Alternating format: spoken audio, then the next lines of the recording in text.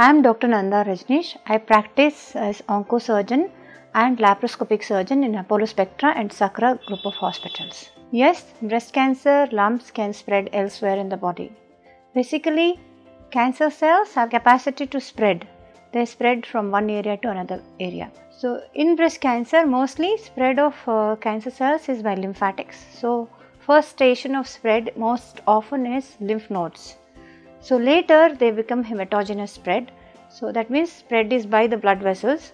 So, they can go to the lungs, they can go to the liver, they can go to the brain. So, the mode of spread is different in different pathways. So, along the lymphatics, we call it perilymphatic spread, or it can be along the blood vessel, perivascular spread or perineural spread. So, the spread of carcinoma breast is very well known in advanced disease of the breast cancer. And these cancer cells, if they grow very fast, we call it Ki67. If it is very high, that means capacity to spread is very high. So, however, if they grow fast, even if the tumor factors like ER, PR, HER, that is negative, then the spread of triple negative we call it, the capacity to spread also is very fast. They can even spread to the bone. So, bone metastasis also is very common in breast cancer.